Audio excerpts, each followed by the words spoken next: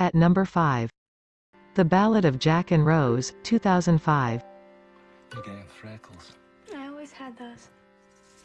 Jack Slavin is an environmentalist with a heart condition who lives with his daughter, Rose, on an isolated island. While Jack fights against developers who wish to build in the area, he also craves more contact with other people. So do I. When he invites his girlfriend, Kathleen, and her sons, Rodney and Thaddeus, to move in, Rose is upset. The complicated family dynamics makes things difficult for everyone in the house. How long are you gonna stay here? Not very long, personally. Number 4. Schneeland, 2005.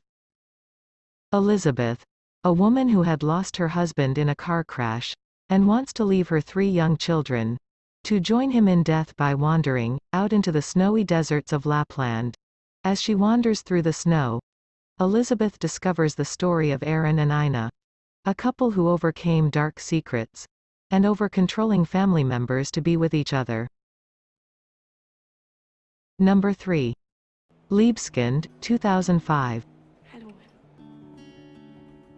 One day 17-year-old Alma sees her father, who had left the family 5 years before, and had never contacted them since then, accidentally on a subway stop in Berlin. She finds his job, makes contact with him, and starts to spend time with him. Soon the feelings of both go beyond a father-daughter relationship. They begin to feel appetite attracted to each other.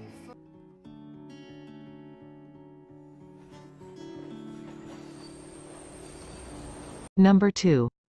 Don't Tell, 2005.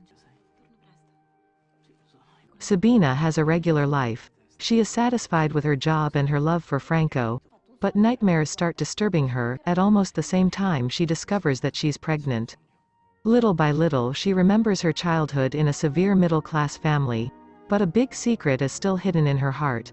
Determined to bring clarity and serenity to her life, she considers contacting her brother, a university teacher in the USA, to try to understand what happened in their past.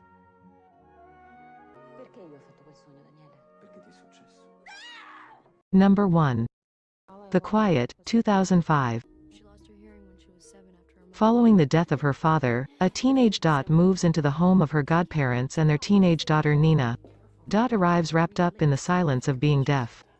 She finds a different kind of silence waiting for her in her new home, for this home is a place with a dark secret involving Nina and her father. At first, Dot and Nina seem to be polar opposites. However, they gradually realize how much they have in common. Bringing them together catalyzes a series of events in which both reveal their secrets and shed their double lives. A violent consummation almost destroys them. Yet they find hope for the future in the quiet after the storm.